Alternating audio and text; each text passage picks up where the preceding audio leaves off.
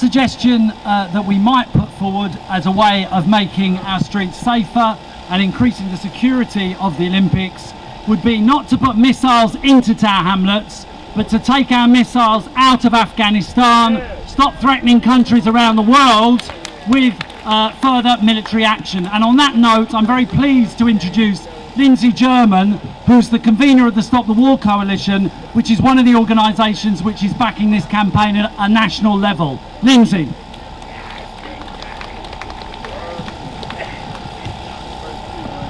Thanks very much, and congratulations to everybody who's built this campaign and who's out here demonstrating and marching today.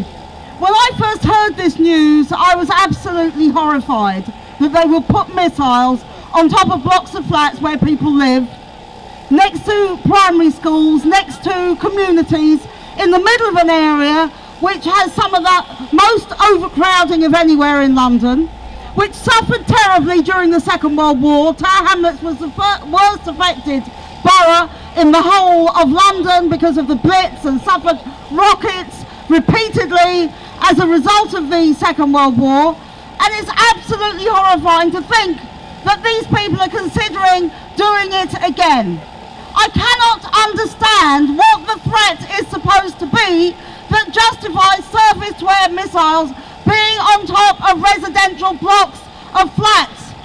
There is already a no-fly zone over London during the Olympics. That should be enough to stop anybody attacking by air. And if these missiles go off, if they're used deliberately or accidentally, they will have horrific consequences for the local people, not just in Tower Hamlets, but across the whole of East London. And therefore we have to say we do not want these missiles here, they have to be stopped. And that is the message we want to put across loud and clear this afternoon. But there are two other things I want to say.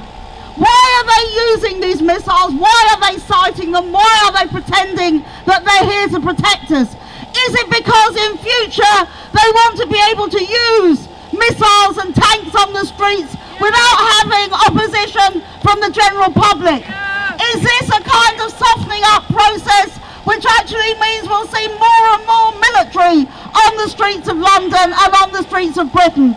Because that is something that we have to oppose.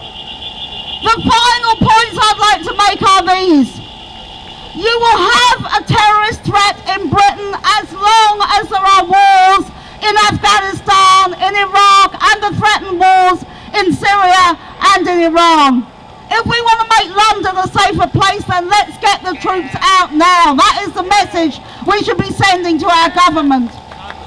The final point has been made by previous speakers is this.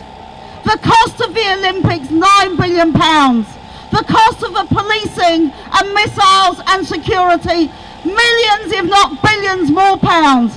How is it we live in one of the richest countries in the world which is closing libraries, which is closing schools, which is closing hospitals, but cannot find the money for our welfare services while it finds money for weapons of war? We have to fight to change this government's priorities and to end the austerity which is breeding more wars. Thank you very much. Thanks very much for that, Lindsey.